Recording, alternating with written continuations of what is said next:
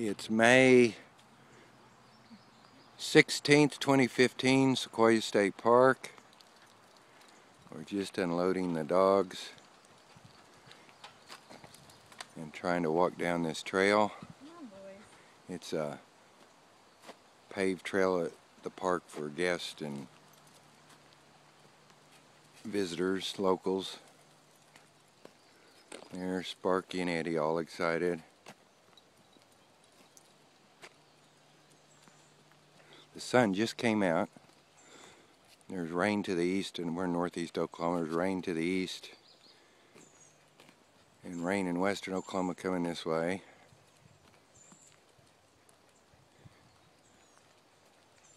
And this is the first time I've tried hiking or carrying a pack since Christmas Eve, when I was in the beginnings of congestive heart failure and collapsed out here on a abandoned, closed off road, and game ranger had to come rescue me. My heart had gone out of rhythm. I ended up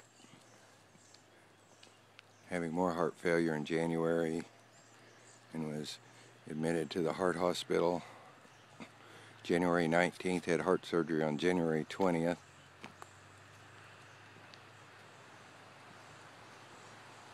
And then recovered all winter. You can hear the wind in the pine trees, but that's a distinct sound. It always reminds me of Colorado and hiking up there. That sound of the wind in the pines. It always reminds me of that Michael Murphy song too, Carolina in the Pines, about Colorado. Eddie's pulling me big time here on his leash. I guess you want to just let him off the leash. Yeah, he won't do anything. Eddie's a coward. He's not going to run off. He wants to stay by his mom and daddy. He's got a big smile. But after recovering from congestive heart failure over the winter, basically couldn't do much. Hear the Cardinal singing. There's pine warblers out here in these trees, and in general this is about as far west as you find pine warblers, are in these pine stands here. Now, they're not singing. You might hear one occasionally, but they've already stopped singing. They sing during breeding season. They start early. I think they start in like February or March. You'll hear them out here singing. And they're very small, little yellowish birds, and you cannot see them in those pines. Of course, these pines are very tall. I mean, my gosh, they're 50+ feet high. I've heard them. I've hiked and birded and done species identification out here for many years. Hiked hundreds, literally well over 100 times out here, and I don't even try to see them. I mean, occasionally I've been lucky and saw one. I bet I've seen 5 out of the hundreds of times now I've heard them sing. They're little tiny birds sitting way up, 50 foot sometimes or more in a pine tree. It's just not going to happen. You're not going to see them. But anyway, finally I did some follow-ups with a cardiologist, and on April 15th, I'm sorry, they did an echocardiogram, and on April 17th I met with a cardiologist for follow-up, and basically said my heart was fine and back within normal range, which I did not expect. I thought they were going to implant a pacemaker through invasive surgery. I hate that phrase, invasive surgery. I think the wind's probably interfering.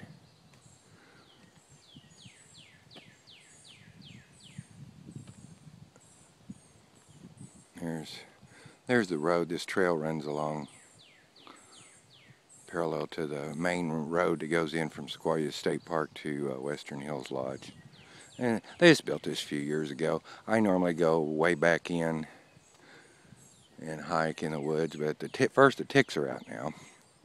And then second, like I said, it's the first time I've walked out here since Christmas Eve when I collapsed and the game ranger had to come and get me, which was rather embarrassing. But I met with a cardiologist April 17th and they gave me the all clear, and so my problem now is I've been deconditioned by the heart failure, and then your heart gets weak and then you just get out of shape basically. So I'm slowly reconditioning and I'm doing much better. They're waiting on me up here. There's Eddie. He's looking. Where are you? What are you doing? Come on, let's go. He can't understand why we're not picking up the pace. And I'm carrying a pack, a light day pack, just to try to start building up again. This is nice right here. Kind of down in the forest.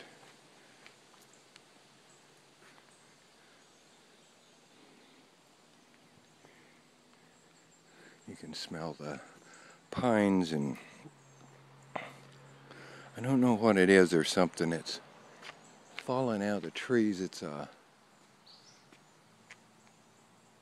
don't know which tree it is. It's flowered. Here's a titmouse back there. There's a lot of those. I did species surveys out here and identified birds for a number of years. And I came year round. I came when it was 100 degrees, came when it was snowing and well below freezing. Me and my Sammi Girl, my lab, who died, we had to put her to sleep March 29th. She'd always go with me. And I would do bird species surveys and input them on eBird.org, which is Cornell University Lab Ornithology.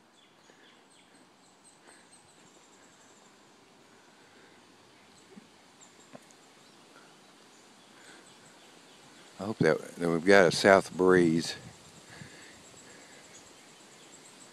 There's Downy Woodpecker. I'm rusty on my warblers. I used to really study those sounds. That sounded like a yellow warbler, but I'm not going to swear to it anymore. I can still recognize some of the warblers. They have a very distinctive call, like the pine warbler, the Prothonotary. But I think that was a yellow warbler. Maybe somebody's listening to this, they can ID it.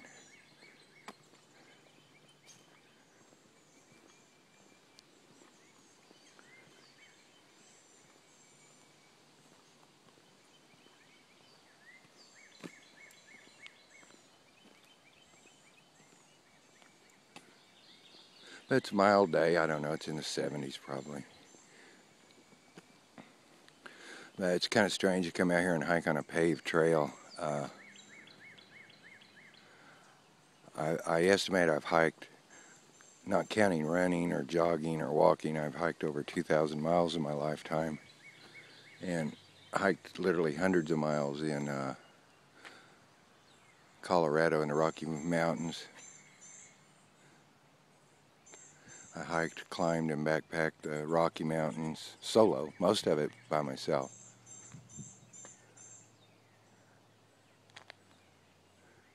$90, 95% of the time I did it by myself.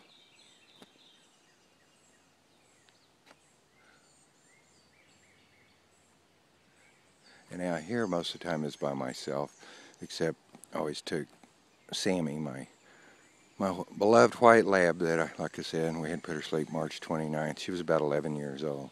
I miss her out here. I never had to worry about her. She'd run off chasing a rabbit or something, but she could find me by the sense of smell, and she'd show back up. So when she was younger, she might disappear for 30, 45 minutes. I'd get kind of worried, and then I'd stop, but she knew the routes I'd go, and I'd sit and take a break, and finally I'd see her. She was white. I'd see that flashes of white through the woods like out there, and I'd watch her, and she'd follow exactly where I'd been walking. She was just following. You could see if she put that nose down the ground, just track me. So she was my best hiking buddy I'll ever have in my life. And She could always find me. I didn't have to worry about her. That's why I miss her so much. Plus, she didn't talk a lot hiking. I really liked that. We just enjoy it. We each had our own experience out here. There's Sparky. Well, he's waiting on me. He said, "What are you doing? Why are you walking so slow?" There's Eddie. There's Linda. And to Bill, Julie, Claire, and Luke, this is that trail you were talking about. It is a nice trail. I've never been on it. I always go back out in the woods. This first time. And it has some benches and things. And there's Sparky. Sparky Doodle. King of the doodle bugs. What are you doing, Sparky? What are you doing? Look in the camera. Oh, look, look, looky there. He said, "Let's go." What are we waiting on? What are we waiting on? There's Eddie Bear. Come on.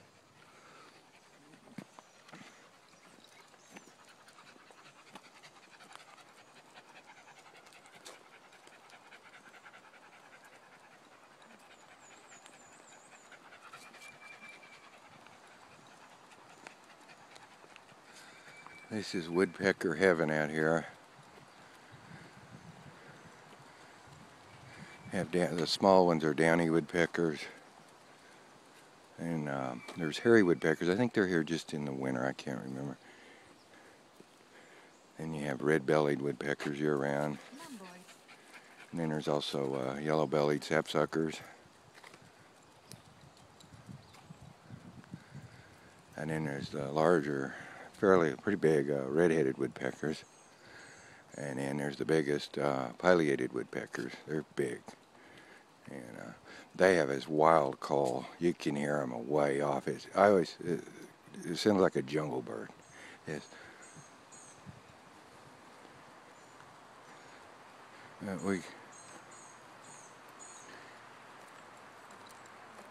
have them all. There was actually a bigger one. Their range, I don't believe, wasn't up here. The Ivory-billed woodpecker, which you may have heard of, it's extinct because of the logging in the southeast United States. There's a sad story on that.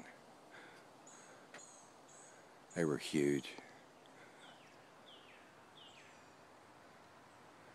And there's another one down in Mexico that's, I think it's presumably extinct, that was as big, that was related to it, and I can't think of the name of it. At one time, kind of, the range went up and across in the southwest United States. I think it was Imperial woodpecker, now that I think about it. That's pretty good considering I had to take a pain pill even to come out here.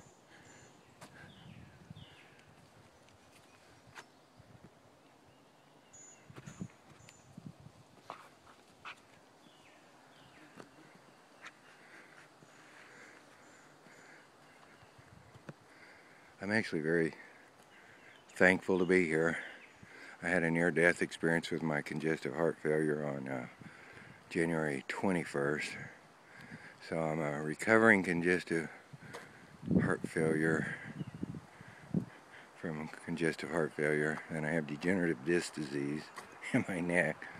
I have a bad right ACL, a bad right sciatic nerve, and a bad right wrist. So I don't know why I don't walk in circles. Everything messed up's on the right-hand side.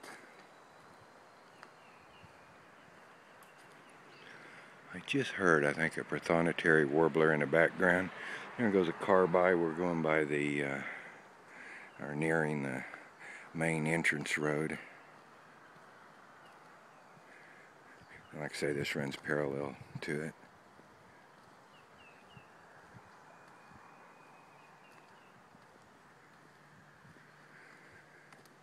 It's mostly cloudy. We've had all that rain and more coming. We're under a flash flood watch today.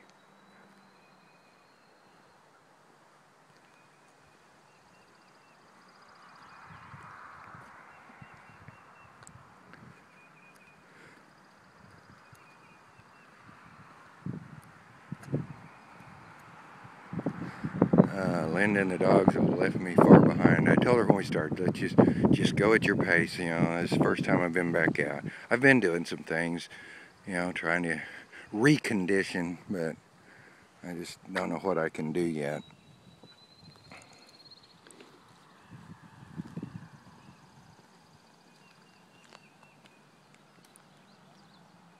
There's the dogs.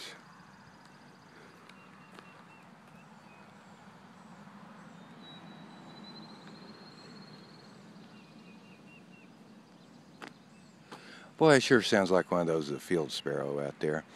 They sing early in the season. It is a field.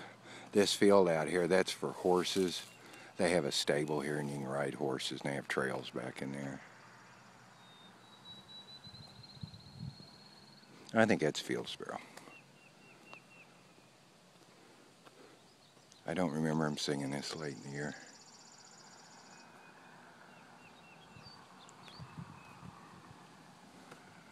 They're one of the first birds to start singing in the spring. It's already May 16th.